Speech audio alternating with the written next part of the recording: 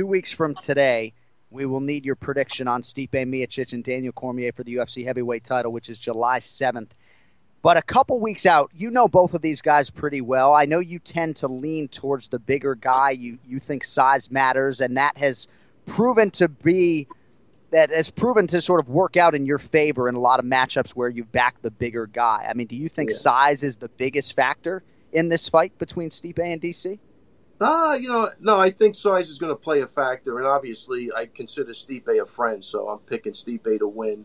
But Stipe can also wrestle, you know what I mean? So he's going to have a big range advantage, and I think if DC doesn't get his way with the wrestling and he starts to get a little tired, that would not work in his favor. I wouldn't want to be tired with Stipe, throwing punches at me. But I think it's going to be the size will be a big advantage for a couple of different reasons. But Stipe's also a killer, you know what I mean? Yeah. And there's going to be, height-wise, there's a huge size advantage. DC is as wide as a building, though. I mean, his back is huge. So, and we've seen him. I don't even think he's ever lost as a heavyweight. He's undefeated as a heavyweight, yeah. Right, I don't think so. I mean, I just remember, as we're talking, him picking up Josh Barnett and just flinging him around like a rag doll. So, yeah. Really curious about this. But he did struggle with John Jones. I don't know if that was the weight. But I think it's going to be a similar fight like that, only Stipe's probably going to have a little more power. And it's going to be a great fight. I'm excited for that fight, for sure.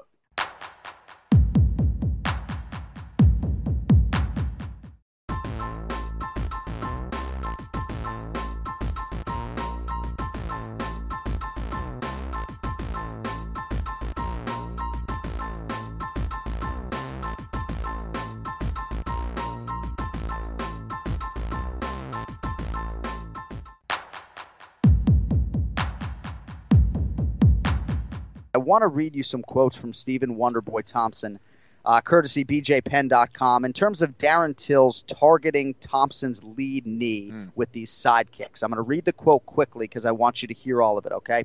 This is from Stephen Wonderboy Thompson. I honestly think that strike should be made illegal. It could end somebody's career. You know, Robert Whittaker had to have ACL surgery following his first fight with Yoel Romero due to that particular strike. As you could see, Whittaker made sure to beat Romero to the punch in their second fight. He threw a lot more than he did this time around. It is just a very dangerous technique. I think a lot of fighters throw that strike, but sometimes it is for different reasons. When I fought Jorge Masvidal, he used that same side kick to the knee, but when George threw it, he was doing so just to keep me away, not in an attempt to injure my knee. And here's the rub. When I was in the cage fighting Till, it felt like, okay, this guy is trying to break my leg. It was like he had intentions of ripping everything out in my knee. That's how I felt anyway, like this dude is really trying to injure me in here. I think it's an ugly strike and that it should be made illegal.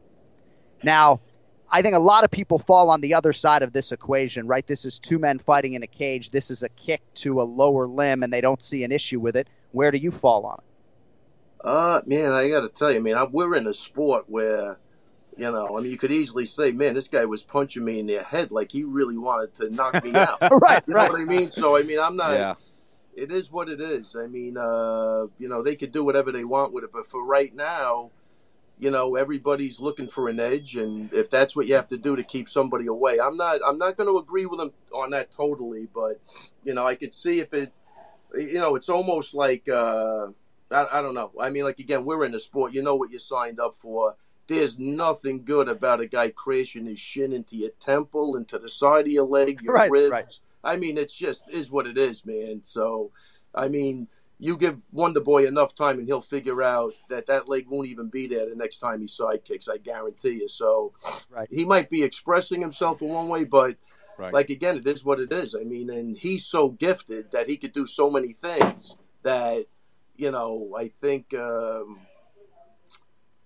guys have to survive in there too. Wonderboy, he's a handful for anybody. Oh. So because he's got great flexibility and he can kick you in the head, you could say, look, this guy's trying to kick me in the temple, render me unconscious with the heel of his foot, and it'll never end. So I'm saying for right now, it is what it is, man. It's a tough sport. You know what you sign up for. and train appropriately. And again, I think that's something that Wonderboy will figure out in the future very easily. Yeah, it's a tricky one. I mean, we saw Whitaker and the adjustments he made against Romero in the second fight. He actually was attacking Romero's fight with the exact same kick. It seemed like he was looking for revenge there. Oh no, it's tough. That right? had the feeling. That had the feeling of revenge too. Yes, he was. Yeah. And that's the tough thing. I mean, the other thing is you can do a knee bar in the UFC. You can try to rip someone's knee open that way. So, Kenny, there's nothing that happens in that octagon that you can't make the case for. I mean, I don't know, man. I might take the knee kick over, getting hit with a shin to my temple. Right. I mean, I don't know. Right. I mean, that's where it gets tricky. I mean, there's nothing. As far as health and safety, there's nothing good going on in there. There's nothing. Right. There's nothing good going on. It's a fight, man. Well, you make the commitment to walk in there. You got to be prepared to do whatever.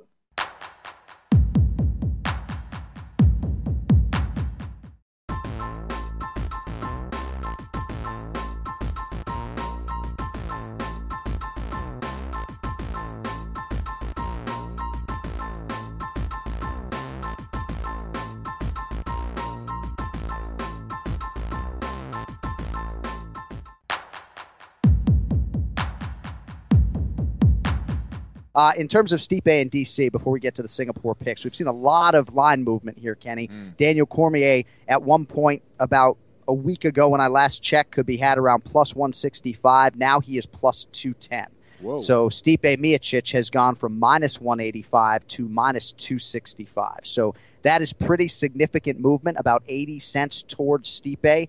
And in terms of common opponents, they have won Roy Nelson. They beat him on points, both of them. DC has a lot of experience at heavyweight against big men, 13-0, beat Josh Barnett over 25 minutes. But I brought up the size thing to Ray Longo, and I know you're leaning towards Stipe, and we're not asking you to make a pick here today, but I do think size matters. And DC did have trepidation when he was asked to enter that Strikeforce Heavyweight Grand Prix on short notice, you may recall. He stepped in for Alistair Overeem against Antonio Bigfoot Silva on about 4 or 5 weeks' notice. And at the time, he was quoted as saying, I don't know.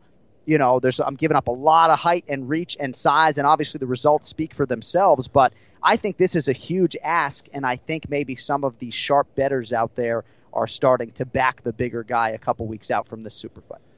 Yeah, listen, Stipe has more advantages than DC. There's no doubt about it. You look at not only the fact that Stipe, is the larger man, but look at what he's done at heavyweight, man, and all the guys that he's beaten. So, yeah, I think DC certainly has his hands full. But one thing we can't forget is DC always finds a way to win. Besides John Jones, he has always found a way to win. He is a guy that will always make a fight competitive. We forget in that first fight against John Jones, he did go the distance. And then and I had it 3 rounds to 2 for Jones. And then in the second fight, he was doing great in that first round. I thought he won that first round. He was landing some big shots on Jones. And then, of course, we know what happened after that when he got caught with that kick. Stipe isn't a big kicker. He doesn't look for a lot of high kicks. I think as far as going against a guy who primarily approaches the game with boxing, it allows DC to get in on those legs a little bit easier than going against a guy who likes to knee a lot or kick a lot, mix things up. But Stipe really isn't that guy. Doesn't mean he's not dangerous. Stipe's still very dangerous. If he lands a shot, he can knock out anybody. So that's where DC really needs to be careful. But I like the way that DC matches up against him as far as his ability to get in on those legs, utilize his wrestling, land some shots from the outside. And I think DC likes fighting at heavyweight because he feels like he has way more energy. He's happier in his training camp. He feels like he's going to be the faster guy out there. I think he will against Stipe. So there are some definite advantages for DC heading into this one as well. A tough fight nonetheless, though. I think you set up a lot of that well in terms of his path to victory. I think in past matchups for DC, there has been a more clear path to victory on paper when you break down the two fighters. And in this particular matchup, you think that even though Stipe hasn't faced a wrestler of DC's quality, that is DC going to be able to control this guy on the ground and tire this guy who maybe is not on a Cain Velasquez cardio level necessarily, but look what Stipe did to Francis Ngannou, right? That required a lot of energy, a lot of offensive might be, though. That's the thing. He might be. Well, right. I mean, that fight against Ngannou, you look at his fights against Junior Dos Santos, I mean, just ridiculous. And one thing, too, that we mentioned on the broadcast leading up to the fight between Stipe and Francis Ngannou, the Miocic people, they don't speak or toot their own